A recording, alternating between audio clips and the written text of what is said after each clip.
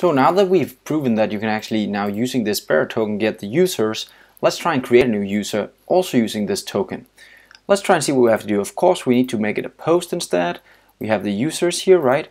Then we need to add some kind of body that's going to be raw, and we're going to make it as JSON text. Now I already put in some information here about the user that I want to create.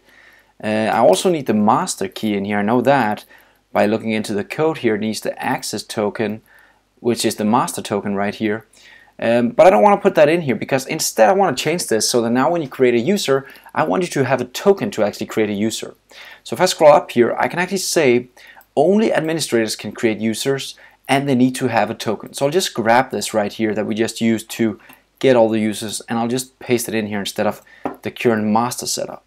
So what am I actually doing? I'm saying instead of using a master key, you need to be a user that's actually an admin to create new users. Now I just want to show you this. We could use the master key, that would work. I just like this more, that you have to have a logged in token to actually be able to create new users. I will change this in a second inside our API here, so that's also documented. Let's try and do this now. So I don't need the master key anymore. Instead I just need to say the header needs to be authorization with the bearer token. I need to have the content type of application JSON, and let's see if we can create a new user. And I get a new user back called Flunk with the mail of Flunk McDunk, and this is the ID, this is the picture, and of course you don't see the password. But if we go into RoboMongo and we just do a double click here, we'll see the new user created with the password.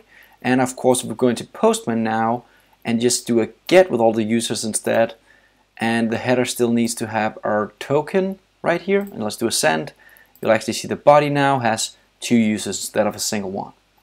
Great, so that's how you can actually change how the REST API handles authorization. Before we used the master token, now we're actually using the access token as the master, but now we're actually using the real token, saying you need to be an admin to create a user and you need to send the bearer token to actually do that. So that was just playing around with actually creating a new user. Have fun, see you next time, we'll do some more fun.